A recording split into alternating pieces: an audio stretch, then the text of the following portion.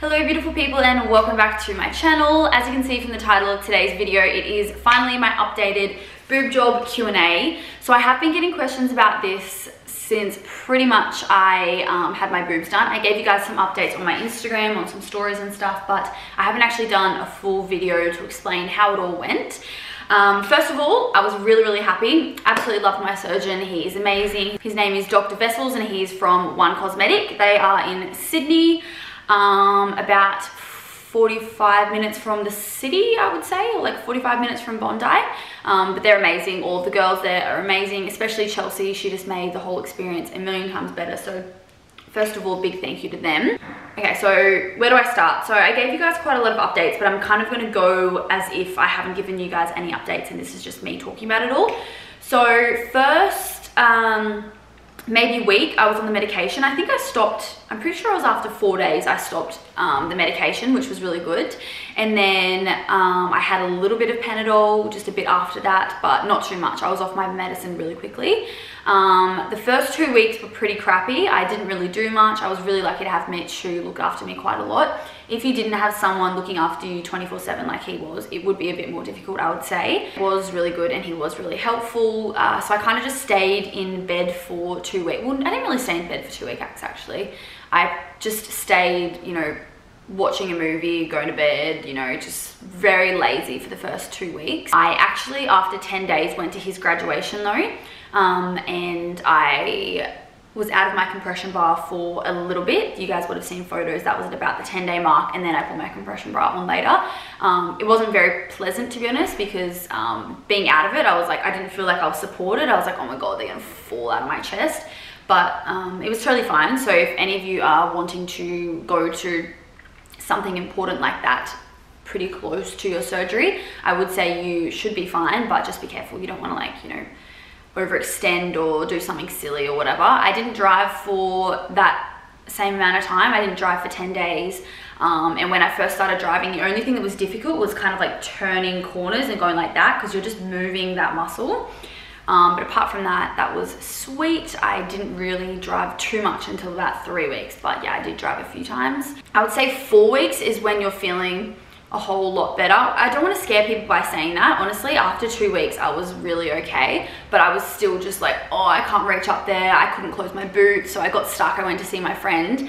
I went to have a sleepover at my friend's house actually, and I couldn't shut my boot because I lifted it up and I was like, oh shit. So yeah, you can't just like lift above. I don't think I actually put my arms above my head for probably maybe like 8 weeks, to be honest. I didn't put them up for quite a long time.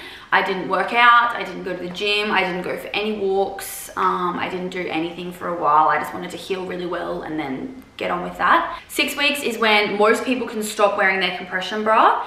I was supposed to wear my compression bra for 12 weeks because I had smooth implants. So also, if you're wondering what I got MOTIVA ERGONOMIX. That was the type of implant I got. They are a smooth implant, and I got 260cc. So the ERGONOMIX, the best way to explain it is it's like a teardrop implant, but it's a bit higher at the top. So I wanted it to be teardrop and then to like kind of, you know, not be too high up on my chest. That's just what we decided based on the shapes of my boobs prior. Remember, if you're thinking, like, I have a lot of questions from people saying, I want exactly what your boobs are. What size did you get? What shape did you get? It does really depend on what you have before, what size, what shape, you know, everything. So make sure you do really talk to your surgeon. Take into consideration what I got if you do like the shape of my boobs or the size or whatever, but really do also listen to what your surgeon says, because that's what I did. I had no idea what I was going in for when I first went in, but yeah, here we are. Also, my big thing, which is the reason why I literally didn't get my boobs done for such a long time, is I was super scared of not being able to sleep on my stomach, because I'm like a stomach side sleeper, if that makes sense. I sleep on my side, but my chest is flat. I have one arm under this pillow and Mitch's pillow, and then my legs are like scissored, if that makes sense. Weird, but that's how I sleep. So I was really worried about not being able to do that. I was honestly fine with it. A couple of times I spat the dummy and I was like, this is bullshit. Like, I just want to lay on my stomach, and I couldn't get to sleep, but yeah, only a few times, honestly, I was really okay. And now I've noticed I don't actually sleep, like I don't actually want to sleep that way anymore, which is really, really weird. But I do definitely sleep on my side now, and I have sort of started to sleep on my side, but like my boobs are squished, if that makes sense, which is fine. I do kind of notice if I've woken up and I'm like flat on my chest, I'm like, oh, I was like, that's a little bit tight or whatever. But yeah, it's really not an issue, and you just get used to it. Like, you've got to do it. You've got no way around it. You can't just sleep on your stomach 2 weeks after your surgery, so you just get over it and go to sleep. I started sleeping on my side again at probably 12 weeks, and then that was like side / sort of stomach. I get massages and whatever now. I just put an extra pillow under here just so that it's like propped up, if that makes sense. But yeah, that's all fine. That was nice in Bali, being able to get massages again. Oh, the thing that did save me actually when it came to like sleeping and whatever was the neck pillow. I literally used that neck pillow that I got from Relax and Recover for, I don't even know, like 3-4 weeks probably. I used it for such a long time, and that really helps, because you can imagine if you're sleeping like this and your head falls that way, you're gonna get a sore neck. So if you've got the neck pillow, just like if you're on a plane, if you've got a neck pillow, it kind of like helps you. So definitely invest in a neck pillow. Also, if you are wanting to have surgery, I'm gonna pop the box on the screen as well that I got. But I got the Platinum pack from Relax and Recover. It was an absolute lifesaver. It had everything in it that I needed. It had the neck pillow, which I wouldn't have even known was a thing until I got the pack. It had some Movicol sachets, just so you're still, you know, going to the toilet regularly and all of that, which again, I wouldn't have even thought of. So it had the ice packs, which were absolutely amazing. It had these boob circle shaped ice packs, and then it had these rectangle ones here as well. So that was really good. In the big pack, you get like a decent amount of those. It had some vitamin E cream, because you're supposed to put cream on your boobs and like massage them and stuff. It did also have, I nearly forgot, Gamifin soap. So that's like an antibacterial medical grade kind of soap. You definitely need to use that to wash your hands all the time, wash the area underneath. The few days prior, I actually used that soap. Just, I didn't have any tan on my body. I made sure I got that all like, you know, weeks prior, but I definitely scrubbed it a lot, so I didn't have any tan residue or anything like under my boobs when I was going into surgery. That Gamifin soap is really important, and it comes in the pack. Dry shampoo as well, because you know what, you're not going to be washing your hair. Mitch washed my hair probably 3 times, but it wasn't for, this is what I mean by him helping me out, really did help.